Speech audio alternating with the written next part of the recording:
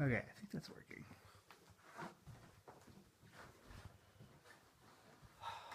Hopefully that's working. Let's see what happens. Someone shared my post. Hello. This will probably be cut out. But yeah, hi. My name is Asa, and I'm going to show you how to play Wreck Me. I'm going to tune up real quick. I had a bunch of tacos for, well, they were taco nachos, which is a confusing thing because I think it was just nachos, but they were called taco nachos, and feeling a little bit ill. Hope I don't get food poisoning. Anyways, so I'm going to teach this song in like a beginner's way and then then the easy way, or the beginner's way and then the way I do it. And feel free to comment. I got my laptop down here so I could say answer any questions that's going on. So yeah, it's in G. Most of it is these 4 chords: G, E minor, F, and C. It's a waltz. So here's the easy version. So it's just G, E minor, F, C, and you can do your F like this. I know people do it like this, or like this, or like this. Any of those is fine. Whatever you can do. I know F's hard for a lot of people who are just starting out, but it's a great chord. So get it in your arsenal. So yeah, the first verse is just that. All the choruses is that. The verse and the chorus is the same chord progression. So you lay your head down at the end of the night. I saw you dancing now in my shoreline. And I do my C like this with a pink, with kind of like the, instead of having that low note be there, it's these ones. And then, yeah, and then, so the whole thing is just that. All the verses are like that. Quick side note, if, check out some of your music on your link. Great music, man. Oh, thank you. I appreciate that. Quick side note, if you can't play along with the record, it's because I recorded the record like a half step flat. So instead of being like E, A, D, G, B, E, it's E flat, A flat, D flat, G flat, B flat, E flat. And I did that for dumb specific reasons. But if you're having trouble playing along with it, that's why. Like, if you can imagine little flats over all of these, then it would match up with the record. Or if you just tune down, then you could play along with the record. But when I do it live, I just play it regular. I don't play with the little flat thing. So the only tricky part in the whole song is the bridge, the "You're Like Sugar Dust" part. And that's, you can do it 2 ways. One way is by doing this kind of bar chord, like the E-shape bar chord on the, what is this, 6th fret. Or you can do the A-shaped one on the 1st fret. Either way, it's going to be kind of hard. So that part is like, you're like sugar dust. Completely lost the key because I was playing this a bunch of times. But,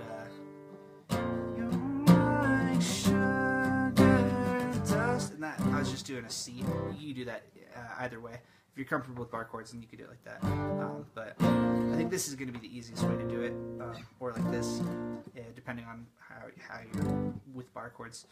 So so it's going to be what is that? 6, 8, and then back to G. Again, you could do that 6 and then play a C right here. It's the same, whatever's easier for you. And then the second time around, it goes B flat, C, D. So let's just brush this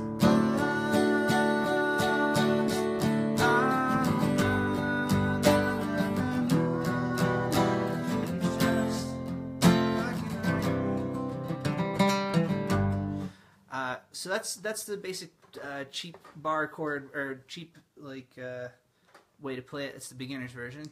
So if that's the version I play when I get very, very drunk and can't play the fancy stuff. So let's see here. The complicated version has a bunch of like little intricacies that may actually be pretty easy for people to pick up. So if you're afraid of trying it out, it's not that hard. So same chords, but they're just little tiny variations on the chords. I add little extra notes and do little finger things every once in a while. So one of them is G. So instead of taking, I do my G like this with my pinky and my third ring finger on the 3rd fret on the E and the 3rd fret on the B. So it just kind of makes that real full. It's instead of being like this. So once you have that, you just keep those 2 fingers down there, and you do this, which is everyone knows it as the Wonderwall chord. Today's gonna be the day I don't know how to play that song. But you should have somehow realized what you had to do. Anyways, so yeah, do that, and then there's a specific picking thing I do that's like it's 1 2 3 1 2 3. It's like so it's. I don't really like the because that feels too much like a secret word. So I didn't really want to have that vibe, even though it was in a waltz. So it's just that. And then just the F and the C are the same.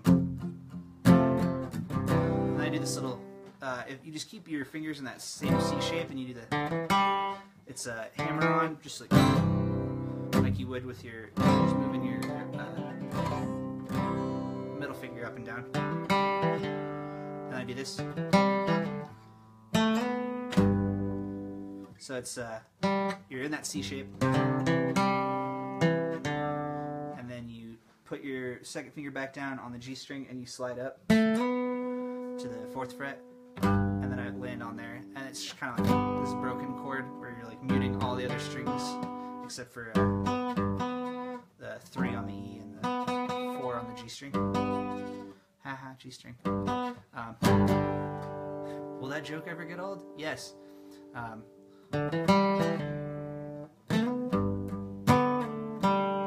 And that's just the second part is just kind of retracing the going to the E minor. And this part I learned from a Neil Young song.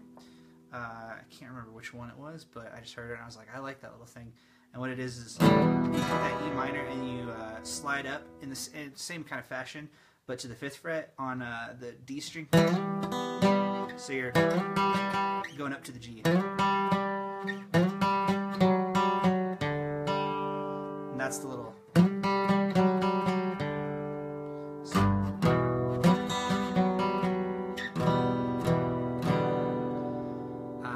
So yeah. I don't know if anybody's going to be able or want to play it at this level, but.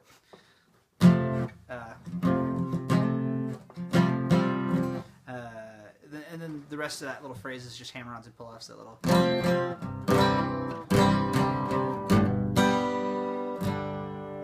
So yeah, I think that's it. I think everything else is just the same. I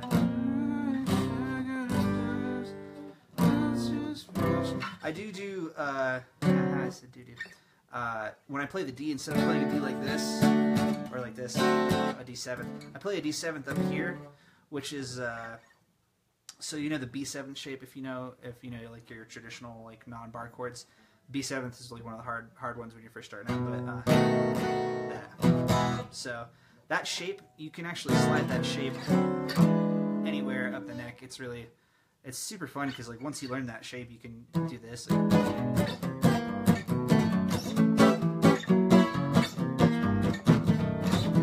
It's all the same shape.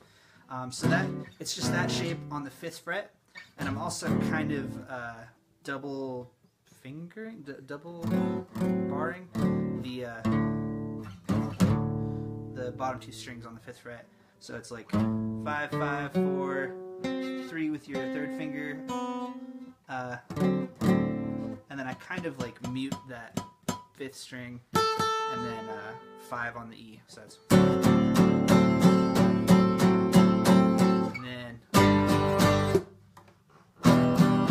That Wonderwall chord. And I also do this pull in, which is like a bluegrass thing. It's a very subtle. A lot of the stuff I do is like it's it's G, E minor, F, C, which is not super hard, but there's a lot of little tiny things that are important to the way in my head is like it has to go that way, but like I don't give a shit. Play it however you want. So yeah, I think that's it. I have to figure out how I even played the solo on the record.